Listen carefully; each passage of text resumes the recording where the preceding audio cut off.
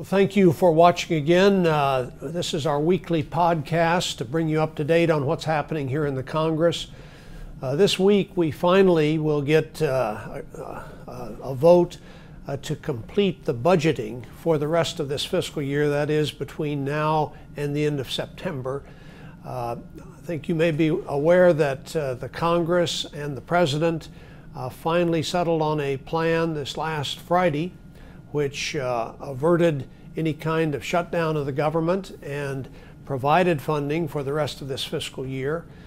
It's not a plan that I like in all respects, but I do think that it does involve some cuts which made sense in some of our spending programs, and I think it kept the funding in place for the most significant and most important spending priorities of the government. So I think overall it is worth supporting this legislation. Clearly, the federal government cannot continue to operate on a 1 week or 2 week basis as we had been for several months now. So this will put us on a stable track, at least till the end of this fiscal year. We now, of course, are beginning the very real debate about what the figures are going to be in next year's budget. And that, of course, is a even broader debate.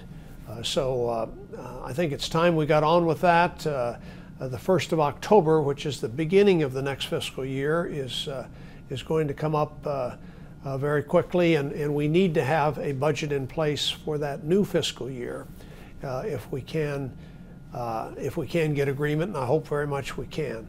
So at any rate, I'll be supporting this. The House is passing it first. It comes to the Senate. There will be people on both sides of the political aisle who do not vote for it, and there are reasons to justify a vote against it, but clearly the more important result which we need to keep in mind is that we need to keep the government functioning. We need to maintain the funding programs that are important to the country, and do that on a stable basis for the rest of this fiscal year. And on that basis, I'll be supporting the bill.